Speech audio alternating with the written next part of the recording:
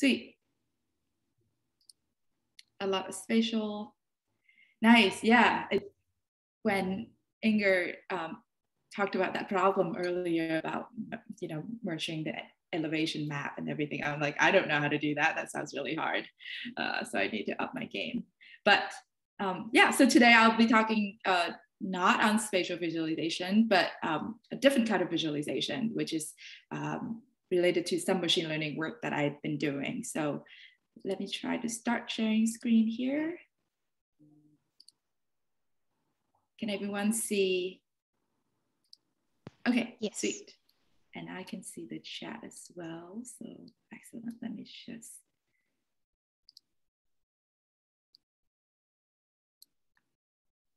Okay.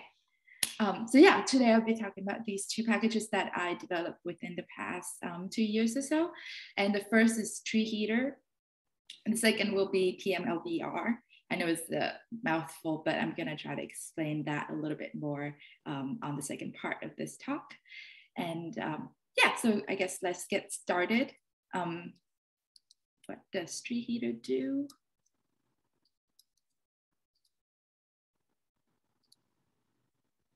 Okay, so the tagline of this package is that your decision tree may be cool, but what if I tell you you can make it hot? And the way that we do that is to integrate a heat map at the end of your decision tree. So instead of having these regular leaf nodes that you see from a lot of different decision trees, now I'm gonna try to tell you that that can be replaced by a heat map, and that's gonna improve the visualization quite a bit if your decision tree is a good decision tree. We'll talk more about that in a little bit. Okay. So before we go any further, I want to kind of step back and see what tools we have right now in R to visualize decision trees. So this is rpart plot from the rpart package. And just to back up real quick, decision trees are essentially, as you can see here, a machine learning model really to give you a prediction on the label given these features. So right here we have a Titanic data set. Hopefully everyone's familiar with this data set, famous Kaggle data set with, for each, we have features such as, in this case, sex or gender, classes, I believe SIPs is number of siblings, age of the passenger, and we predict whether they die or survive during after the pandemic. So here, if say you have a person, you come into your decision tree, if they are male, then you go left, and then if you're going to check if their age is small or large, and if they are, essentially going to the end of the decision tree, and this is called leaf node or terminal node, and you have, for example, in this case, this node says that this person survived with, I believe, 89% chance. So that's something that is what the decision tree gives you. In this case, our rpart plot gives you, these nodes with essentially like the purity of that node and the condition that's being met underneath the node, and whether you go yes or no, true or false. Yeah, you follow the branches. Another package that you can use is vignette. In this case, you can use the vistree function to visualize your decision tree. So in this case, we have the iris data set with species. And well, the species is the outcome of the data set. And you were trying to figure out if a flower with this petal, with the width of this petal and with the length of this sepal, and how, what kind of iris that is. And so that also can go into a decision tree like this. It's kind of cool, but I feel, these squares are not that informative. And yeah, I wasn't sure like what these numbers are and so on. So, but it does make a nice kind of network plot here. The next package we have is from the party kit package. And in here we have the plot party function, which I find really, really nice and really helpful. So we have here, I believe this is an education. Someone told me when I presented this at Our Lady's Philly, someone told me this is an education data set from Germany. So that was interesting. I realized that there's some German words here. But yeah, the education data set, as you can see, besides those information that we had earlier, we also have the p-values that essentially tells you how significant the feature is in predicting the outcome. And again, you know, in these branches, you can see like larger than, smaller than, and so on. One cool things that you can do with plot party and party kit is that you can put a histogram at the leaf node, like in this case. Next, we have GG Party, which is really built based on party kit. And but as you can see, it's a lot more flexible at each of these nodes. You know, you don't have to have just one node or number or something anymore. You can actually put in like a histogram, a density plot. And then at the leaf node, you can do a lot with it, but in this case, they decided to plot the, do a scatter plot of the features and the outcome.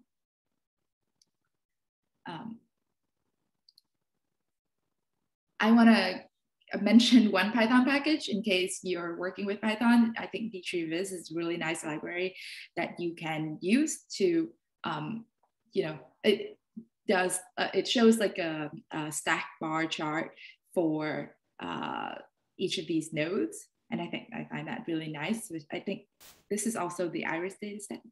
Oh no, this is a different data set.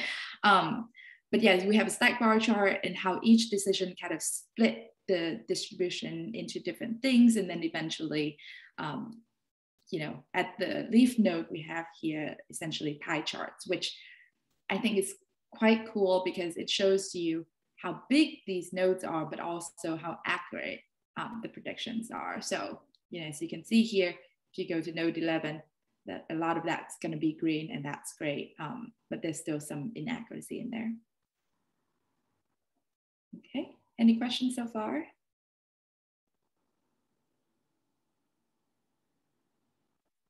Yeah, the slides are at slides.com/Trang1618, and it just if you go there, it's just the first slide deck that you'll see. So let me know if you need that repaste in the link in the chat.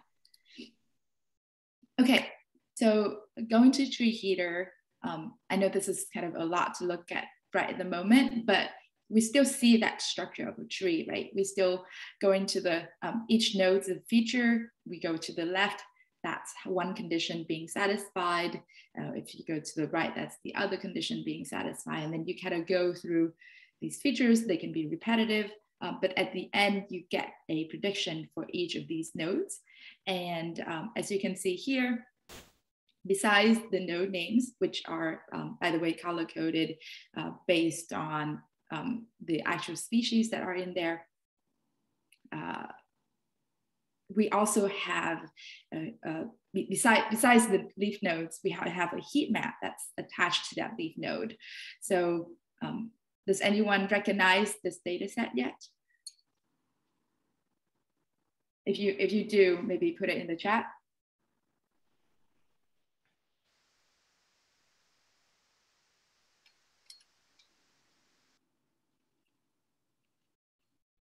Yes.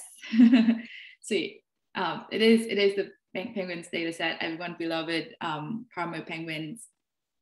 And so what is being shown here is, well, first of all, at the leaf node, for example, you can see here, this particular leaf node is quite small, and it actually is not that accurate because you can see still a lot of chin strap penguins that are being gathered and being labeled based on the majority vote this node, which is Adelie. So chin strap penguins in this case is being predicted as Adelie when they are not. But you know, in most of these other nodes, you can see that, okay, the accuracy is pretty high. Like the Gen 2 penguins are all here, and it's all labeled as Gen 2. So that's good. Another thing that we can tell from this heat map is that Oh, and I should mention each of these thin columns is essentially one penguin. So, all the the Gen 2 penguins are being labeled here. And as you can see, for example, Gen 2 penguins are maybe slightly bigger, right? Because they have larger flipper and larger bill. We can see also that, okay, all of them looks to live in the Biscayne Island. So things like that are things that you can draw from a decision tree with a heat map attached to it. So I thought this was really cool to, besides seeing the model itself, the decision tree itself, we can see the data that associated with that as well. And obviously you can choose what to show and what to not show. So if you think that, flipper length may not be that important of a feature, then you can remove that if you want.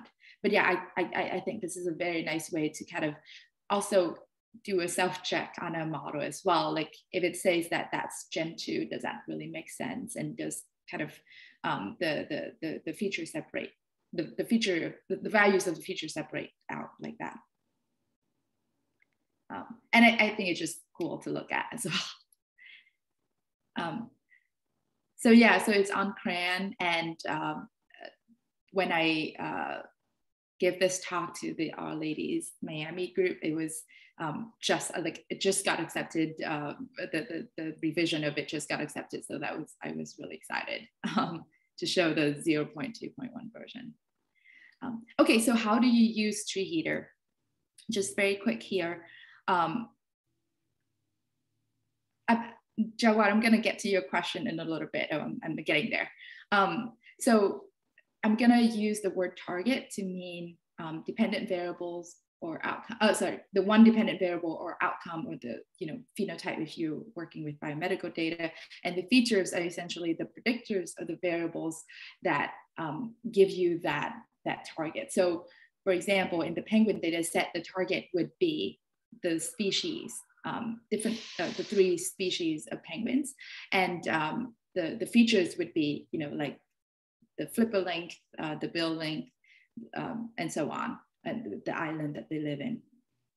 So with that terminology, the core function in treeheatr is called heat tree, and essentially this function has a lot of arguments, but the one important argument that we're going to focus on here is this X, which can be a party object or a constant party object, which you can use, which you can pre-compute it based on like this party kit package, or you could do also a party node, so you can actually draw your own decision tree.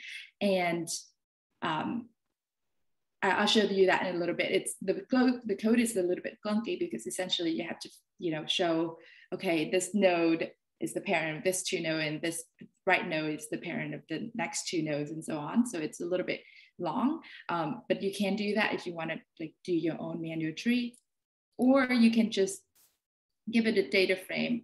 And what treeheatr would do is it would automatically compute the conditional tree for you.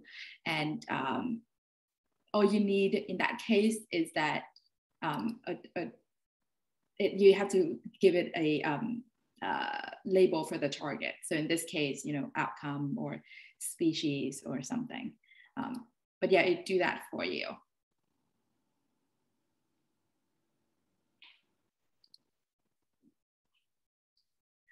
So I want to showcase another data set that decision tree worked well on, and I'll show you how treeheatr kind of give a better idea of what the samples look like. So this is 351 blood samples from patients in Wuhan at the beginning of COVID. And in this case, we have 3 features, essentially lab values that we were able to get and see if this patient died or survived from COVID. And so these 3 features are lactate dehydrogenase or LDH, lymphocyte levels, and high sensitivity C-reactive protein, or CRP. And this is from a paper published early last year. And so,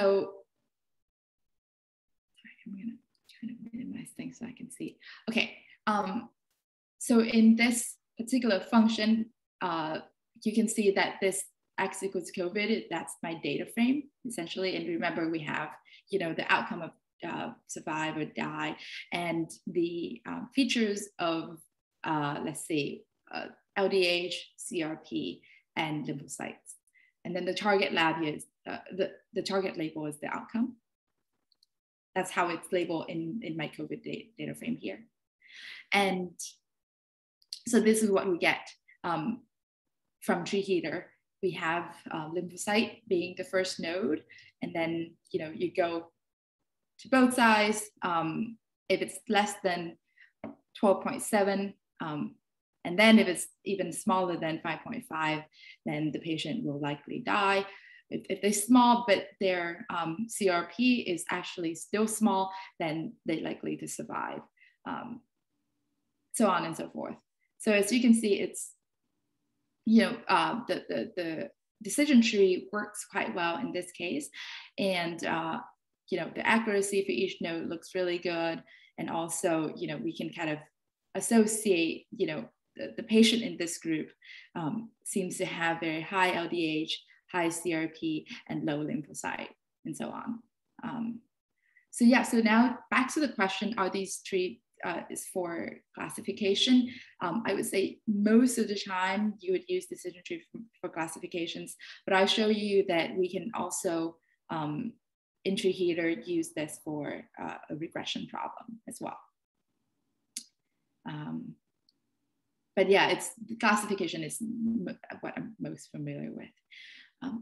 What if you don't want to use, what if you don't want to show features in your decision tree? So in that case, I would just be interested in simply the decision tree. I don't want any heat map associating with my decision tree. All you need to do is say feeds equal NA, and then that's essentially what it gives you. Again, I think it's still quite nice to have a decision tree like this, whether you're teaching machine learning and you're trying to show your students decision trees, or you're just kind of want to look at how accurate the decision trees are in terms of each nodes and how pure the node is, and so on. So I think it's still quite valuable, and it's, I would say, less complicated than a decision tree from, say, R-part plot with like so many numbers and stuff. Quick question: how has 12.7 obtained? Excellent question. So this, I should have go deeper into it, but treeheatr uses party kit is the package that we use to compute the conditional trees. And so to really answer your question, I think we would have to like go through a machine learning class for that. But essentially, we have a training and a testing data set, and you train the data on a train set, figuring out, okay, if I move this, if I make a threshold, in this case 12.7, what would my outcome be? And so these numbers are determined based on some accuracy that is predicted using the features and the outcome. I'm trying to find a better way to answer that, but we can also talk afterward as well.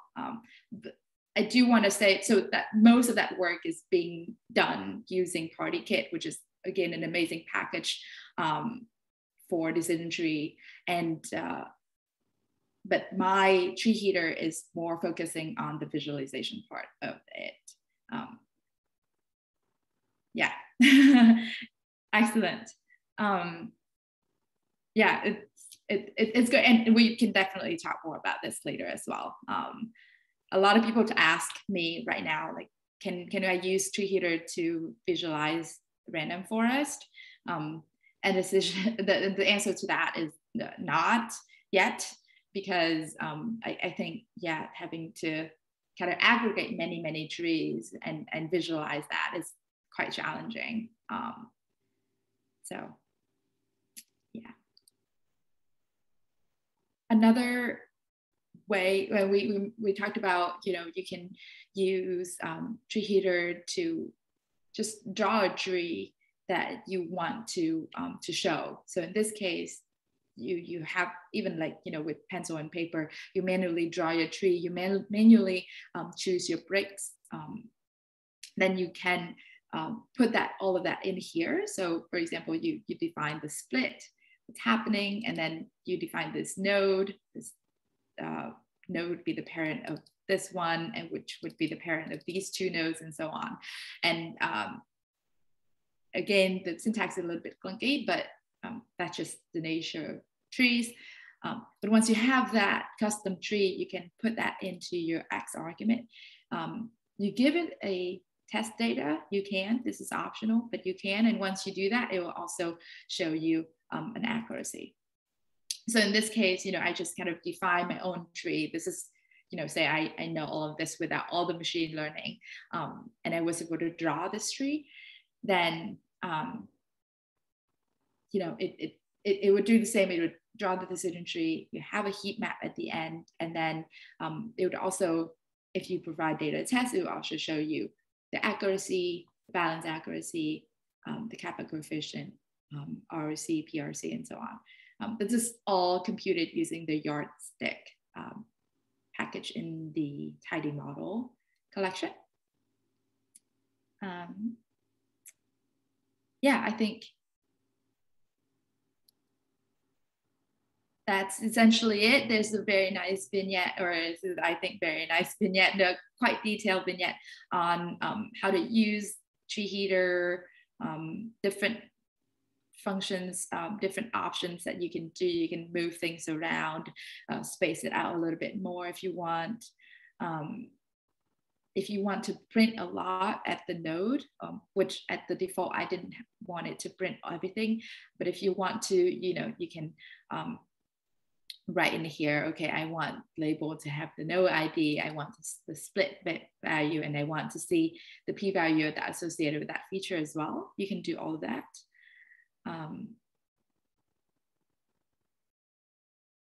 Again, you can ignore the features if you want. You can use only a few of the features. Someone mentioned earlier about classification versus regression. So let me show you. You can, so this is the dataset called Galaxy that we have in the treeheatr package. And it is a regression task because the outcome is continuous, but you can still do that.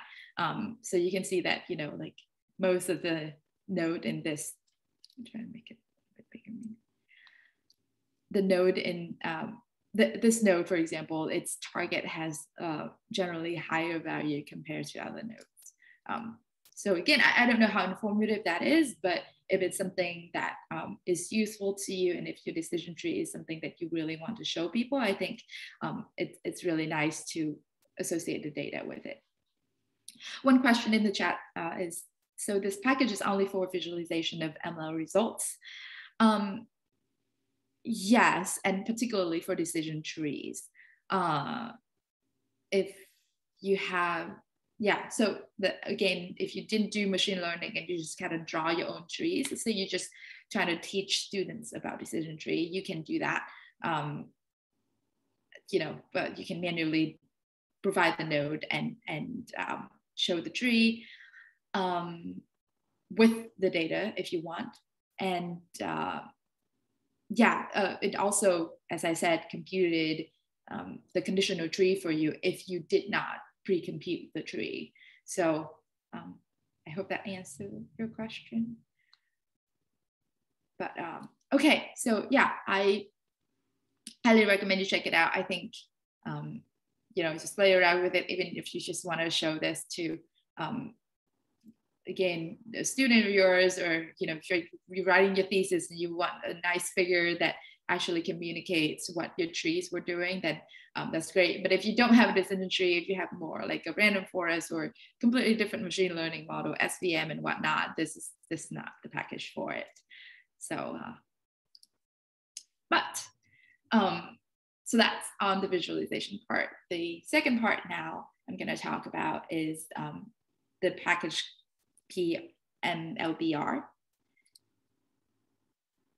But before I get to that, can we, when we think about benchmarking, what is the first word that comes to your mind? I give people a few seconds to write that in the chat. A standard, nice. Or even, yeah, any like kind of adjective that goes with it, verb.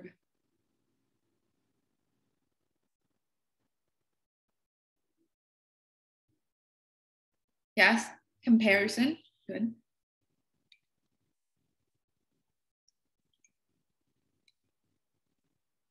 Testing versus training. Reference. Nice. Yeah, so these are all very good answers.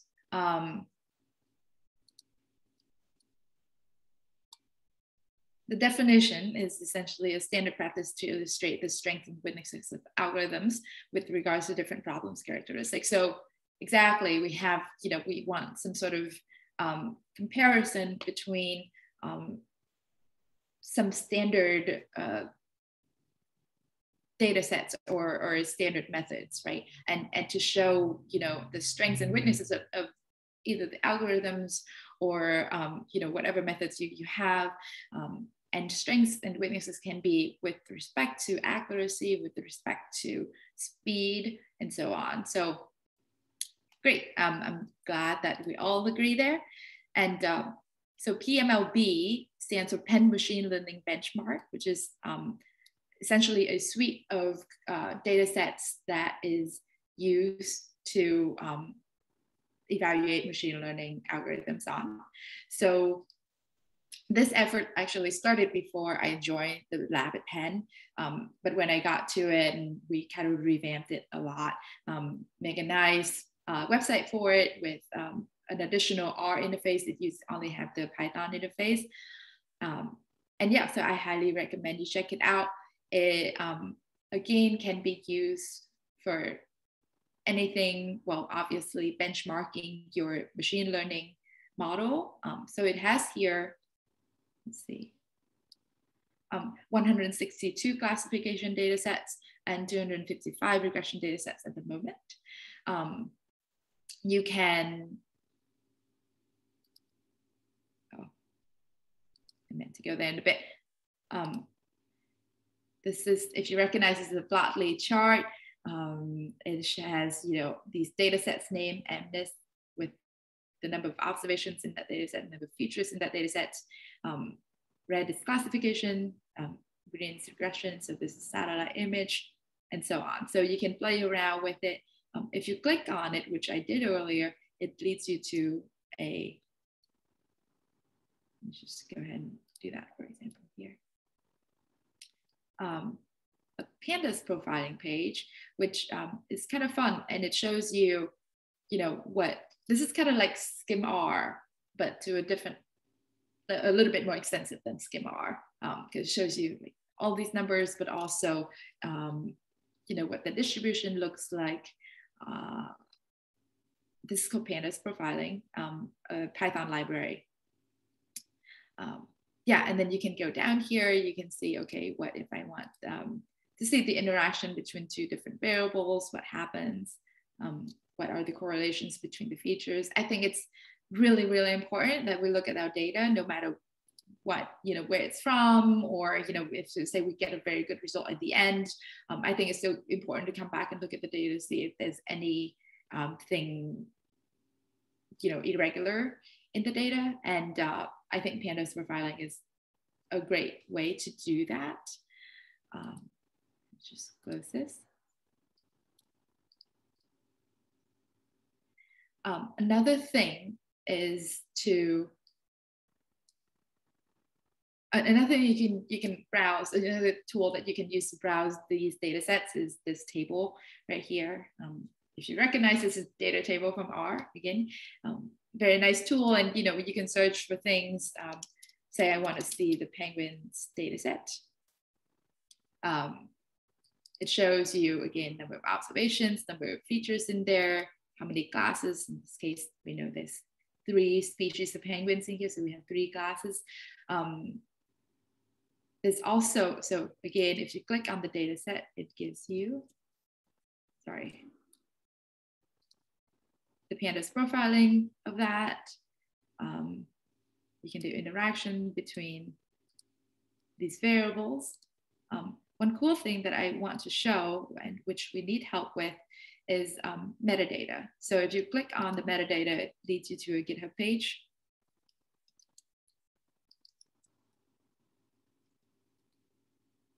That is,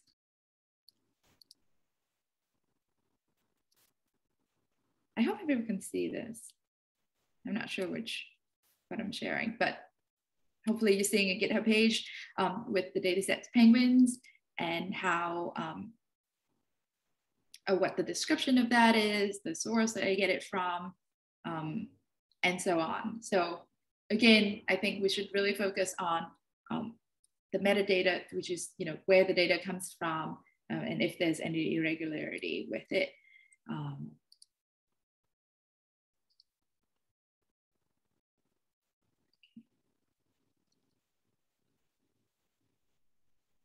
So yeah, as I mentioned, there is, this Zoom tab, it's a little bit hard for me to click around. It keeps wanting me to go to,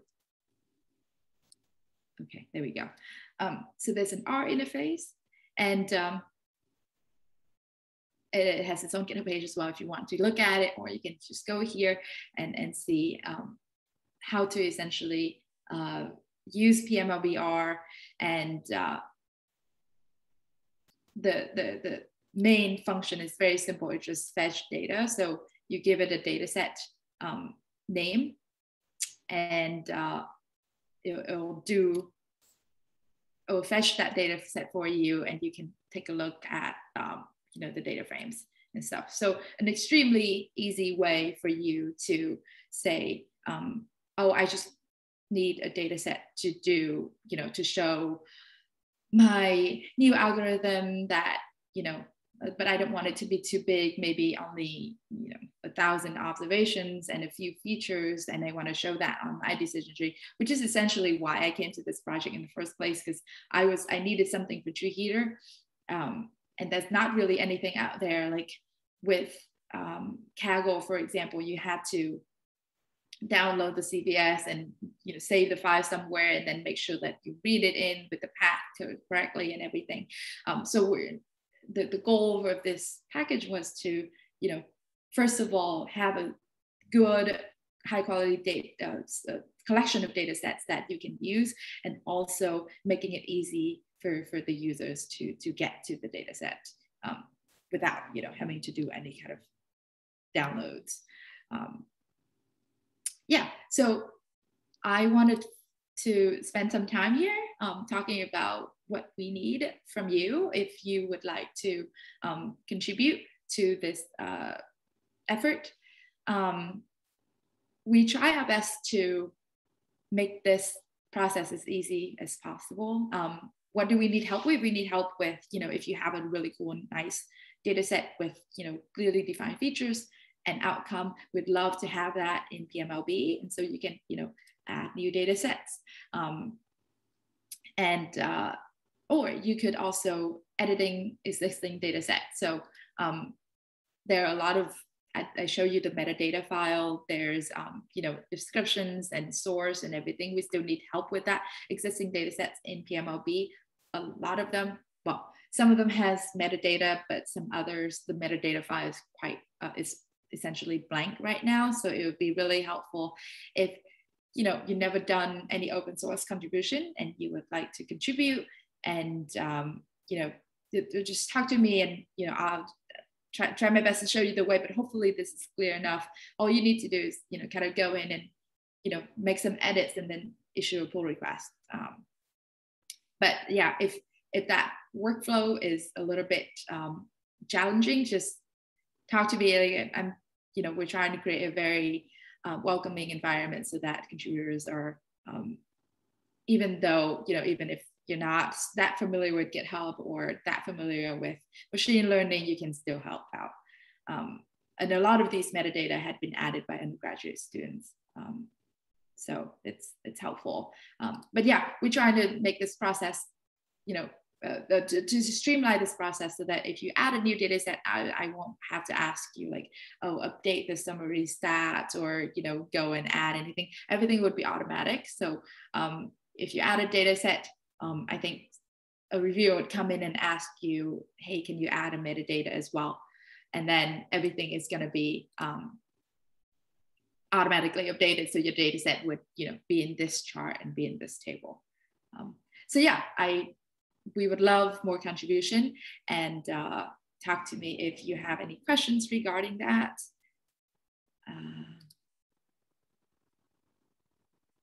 Okay.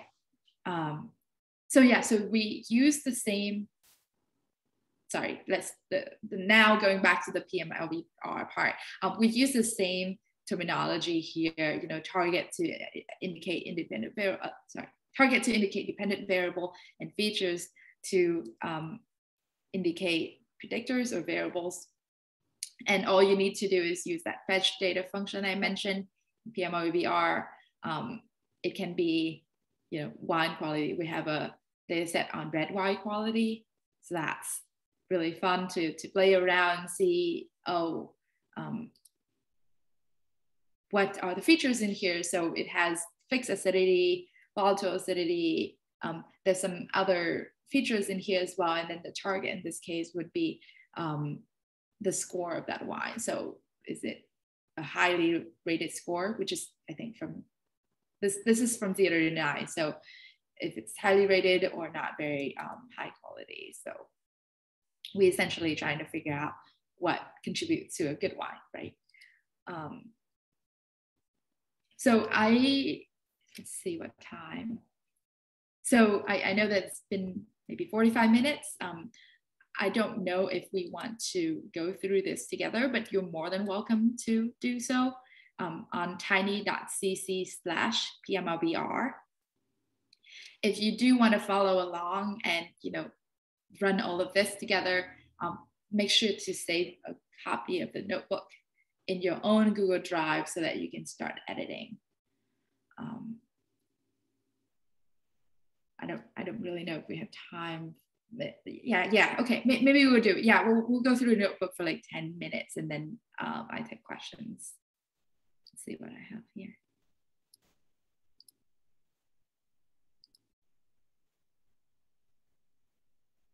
Okay, sorry, I go back here.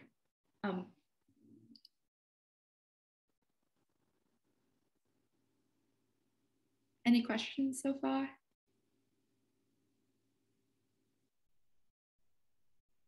Inge, you think we have time to maybe go over some code, or?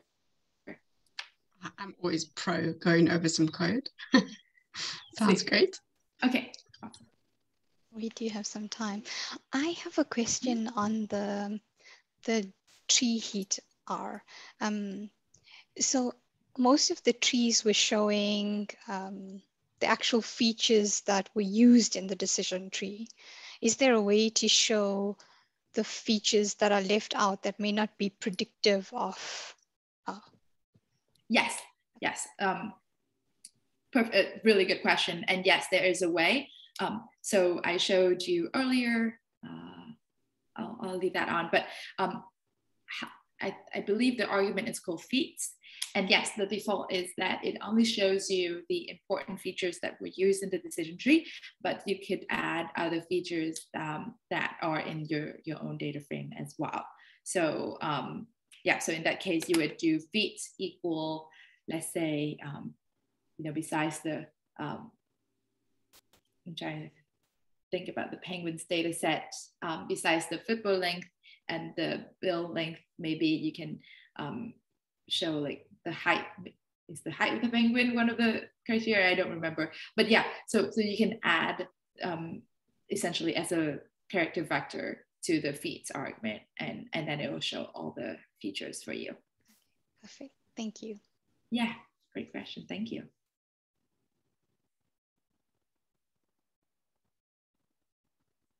So I hope everyone got there. tiny.cc/pmlbr. Again, it's a mouthful, but Penn Machine Learning Benchmark. And then it's R because I wanted to make sure that the GitHub repo is different than the general GitHub repo. So, okay, so I guess let's head there.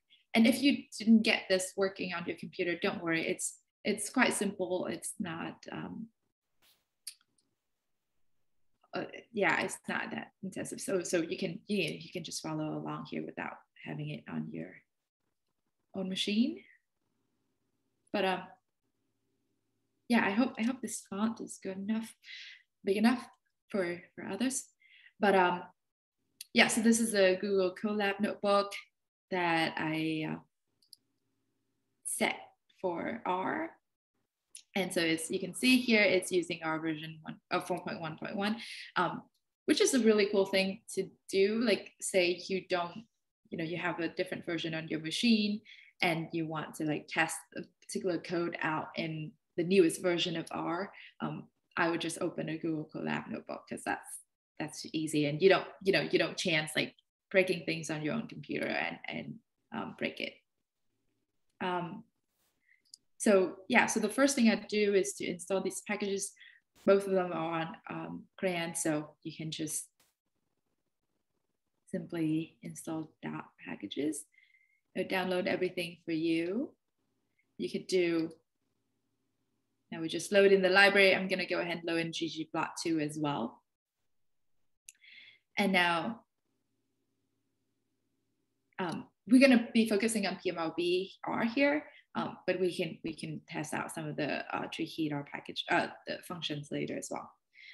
But yeah, so do pmlbr.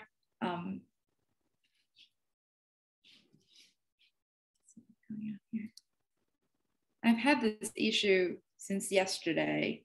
I don't know if you can see, but it keeps, when I do a help here, it keeps giving me this warning. So if anyone knows how to deal with that, it would be much appreciated. I think the help page is supposed to come up somewhere, but it's not doing that for me. So sorry, it's just a warning that I shouldn't dwell on this, but yeah, let's just ignore that for now. Usually this help page would come up, and it's actually nice because you can toggle between different help pages. But for some reason it's not working right now. So just ignore that, that's okay. Let me zoom in back. Okay, so then here we can, because we already load in pmlbr, now all you need to do is do fetch data. And I'm gonna call this red wine data frame. And then we can see, we can stir that red wine to see some data, essentially the features and what are they associated with. So most of these are numeric features. We have fixed acidity, volatile acidity, as we've seen before, citric acid, residual sugar, and so on. And you have a target here again, showing how good the wine is. So yeah, so it's as simple as that. You can just get the data set like that, and then if you want to visualize this heat tree, this decision tree with the heat map of the red wine data frame, is all you do is do heat tree, red wine. There's some warnings here because I use this seriation technique that kind of reorder the samples a little bit, but that's okay. I know this is a lot, and maybe decision tree is not the best model here to classify wine, and but I wanted to show you this so that you see it, like it can be quite a lot, and your decision tree really needs to be, good in terms of accuracy, in terms of defining which is good and which is bad. Like, the example we had earlier with COVID or penguins. Otherwise, it's kind of a mess, and maybe it's not super useful to visualize that. And maybe another machine learning model would work better. So yeah, again, it's up to you for when you want to use the treeheatr package. But a few more functions here. So you can do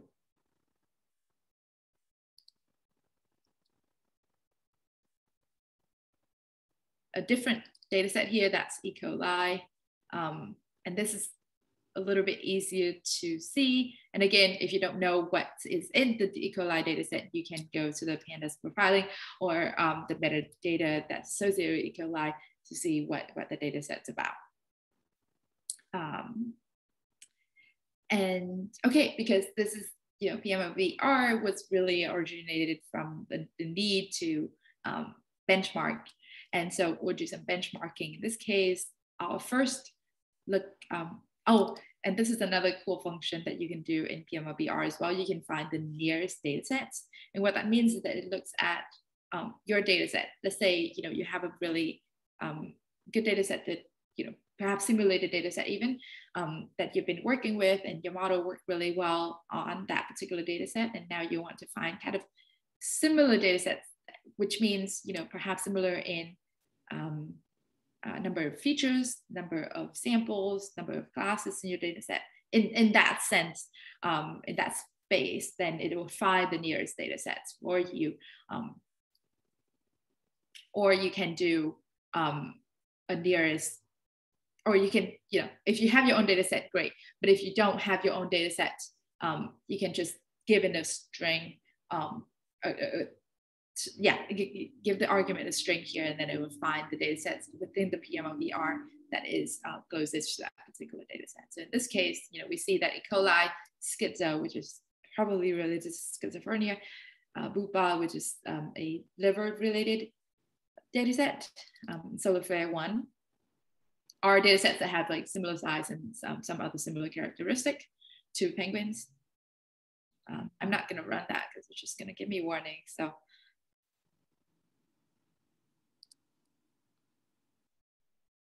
and again, you can like define different dimensions, and by which I mean, if say you just want a similar number of features, then you can just do n features, and that would be good enough. So actually what we're doing now is defining our benchmark data sets to be the nearest data set to bupa. So these are all the data sets. I want 10 of them.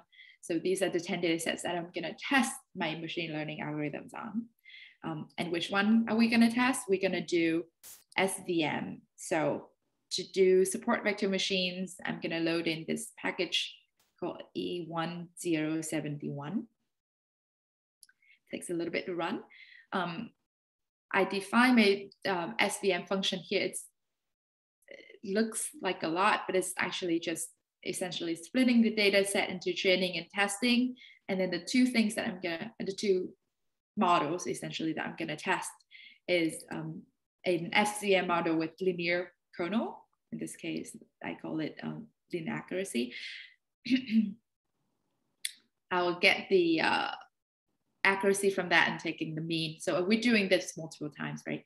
And then we're going to do the same for radial kernel of SVM. So we have two models, SVM linear kernel and SVM radial kernel. And now we're going to test these two models on the benchmark, on the set of benchmark data sets that we were looking at.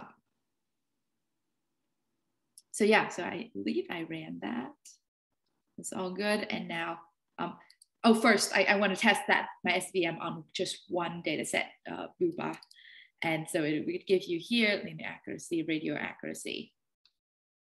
But now if I want to do that for all the benchmark data sets, as you can see, we utilize the lapply function here.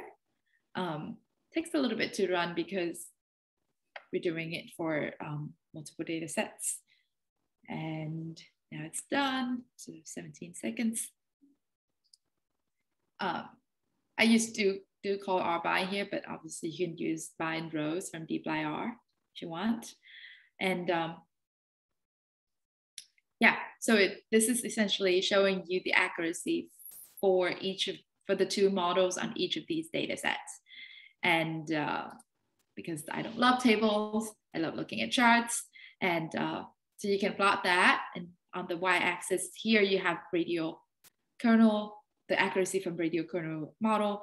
And on the x-axis, we have the accuracy from the linear kernel model. And as you can see, this is the 45 degrees line. And so for most of these data sets, linear kernel actually performs better in terms of accuracy compared to radial kernel SVM. But yeah, I think that is all I have.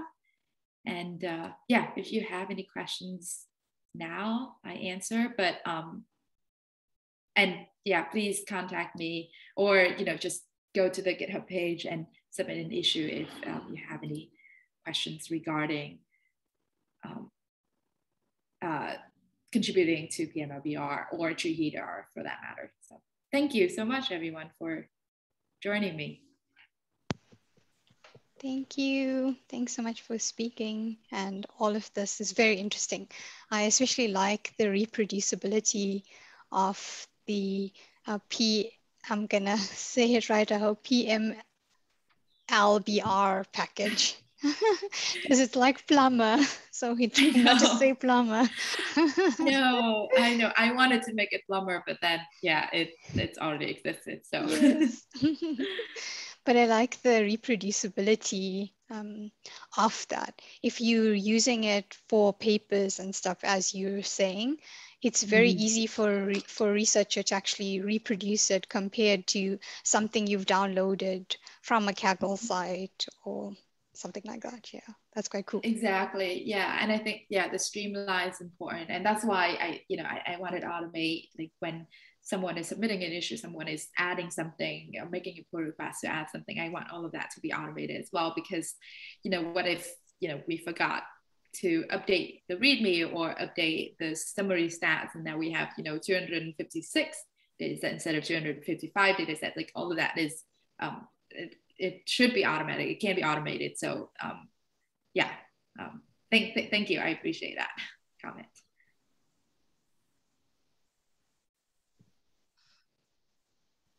Does anyone else have any questions? You're welcome to unmute and ask.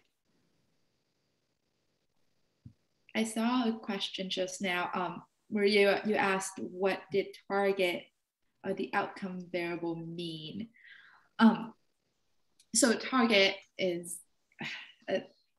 again, a little bit hard to kind of coalesce all of these different terminology, but so we use target to mean the outcome variable or the dependent variable, because it's well, our theory is that it depends on these other independent variables, right? So for example, in the wine data set, the outcome would be the quality of the wine, and that quality of the wine depends on all of these other characteristics of the wine, including acidity and citric acid and so on. And so that quality is called a target. I hope that answered your question. Great, thanks. Maria, I also love the emojis that next to your name. That's excellent.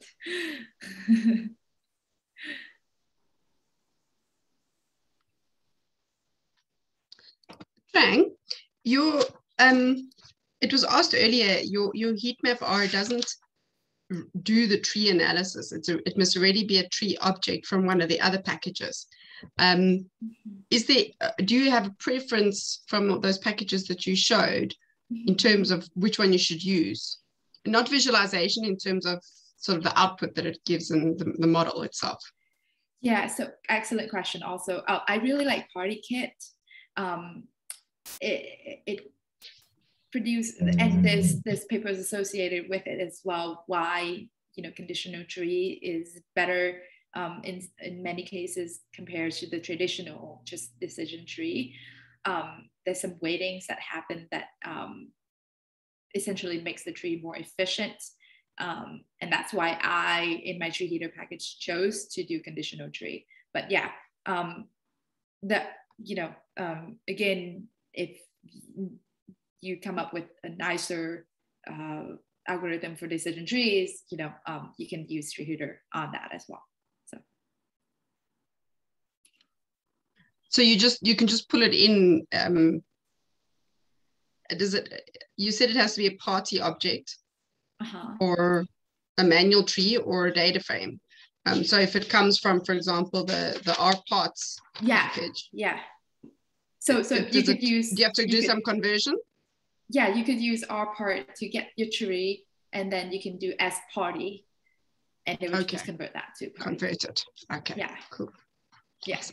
Thank you. Great question. Yes, of course.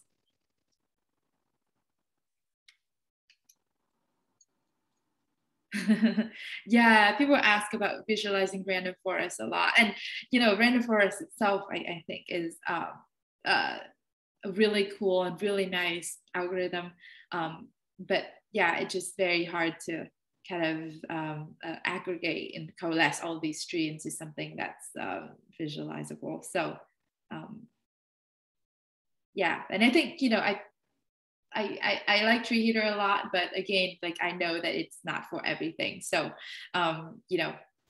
if you want to show it to a friend, or you're teaching decision tree as part of your machine learning course, and you just kind of want something off the shelf to get a decision tree and to show it to the students, then I think treeheatr is nice, because it's just kind of straightforward and you don't have to adjust that much. But yeah, for some others maybe. So I do want to mention this. So that COVID example is actually quite cool, because what they did was they use XGBoost to get these features first. So they have a much larger data set, still 300 and over 350 blood samples, but they have many more features. And what they did was they used XGBoost to find these best features, which including LDH, CRP, and lymphocyte, and then they apply decision tree on it. So essentially, they use a very powerful algorithm at the beginning to get the features, and then simplify their model by just applying one decision tree at the end. So I thought that was kind of neat as well. I have another question, if no one's asking a question. You mentioned that you could manipulate the tree, where the nodes were, so that it could sort of be visually a bit better. Is it possible to make it circular? When you have a very, very large tree, I'm not throwing, and then you can have a circular heat map. Oh, that's an excellent idea. Oh man, I haven't thought about that. If you implement it, then I will use it. Thank you, Inger. That's brilliant. I haven't thought about that. Yeah, I think it's possible. Yeah. My one PhD student has done it. Sorry, go. She's looking for contributors as well. So yeah, Inga, call to action. That's right. Sorry, I interrupted you. My one PhD student is working with this very, very large graph. So she's working with the SF networks package and the iGraph package. And they're so large that we actually said it would be nice to put it in a circle, because then it could spread out. My dog's also contributing to the meeting. But yeah, I think that heat map will, when it gets really large, obviously you get very, very small little bits. So if it's spread out around a circle, it could be a bit more visually visible. Pleasing. Yeah. No, I agree. I think that's a brilliant idea. It's just when I was building this, I had to really kind of calculate different distances and everything, how that would work with ggplot.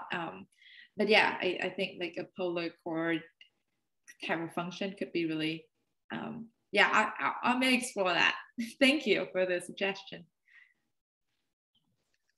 Yeah, Marie, my dog wants supper. So he knows it's 5 o'clock, so he's, he's telling me.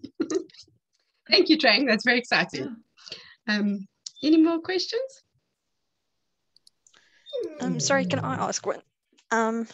Just a follow-up on Inga's question regarding the sort of the object type. So you said that you can use sort of your RPod or your party kit with a pre-trained classification or decision tree model.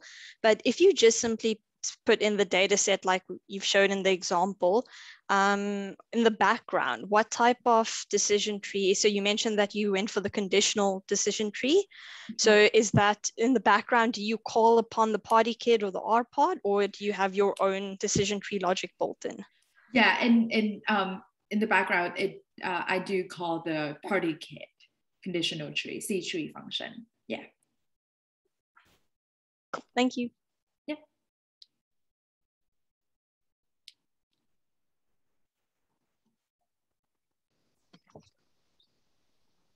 Sorry, I came late, but I I feel terrible, and I scheduled the meeting with the so I missed the schedule just like that.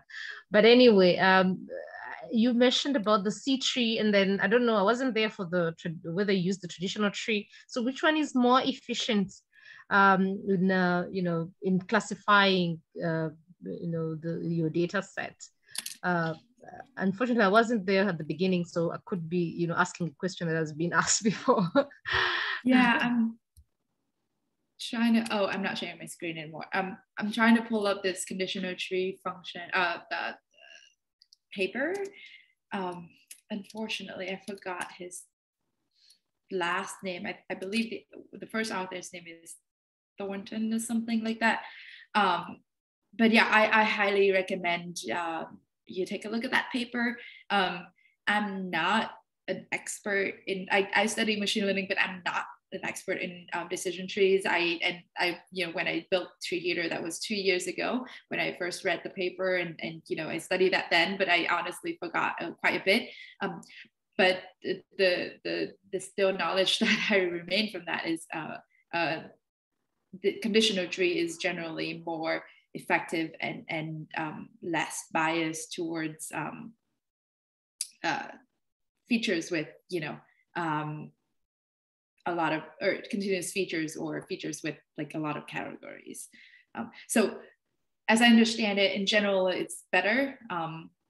But again, depending on the cases, depending on your data sets, depending on how good it is. I mean, a lot of times, and I've tried treeheatr on many data sets. Again, if there's too many samples, for example, it wouldn't really make sense right now unless I get the circular going. Or if you have too many features, maybe it doesn't make sense.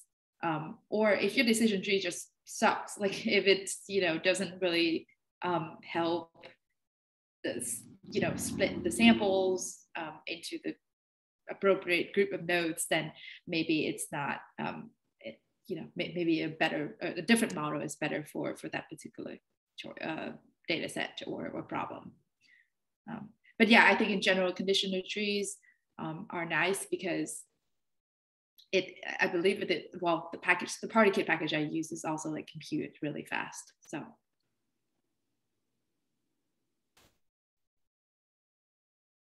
Yeah, did I share my code? So the slides would have all the links to the code, but I can definitely, let's see, reshare them here. Or yeah, we can maybe add some of these links in the meetup as well. Let's see. Yeah, I'll do that. Thank you.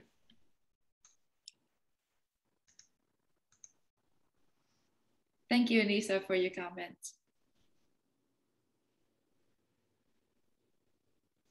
Cool. Thanks again, Trang, and thanks everyone for coming and joining us. Thank you so we much. We appreciate you as well. Yes, absolutely. Thank you, Trang. We really appreciate it. Hopefully we get you to speak with us again. on something else you're working on?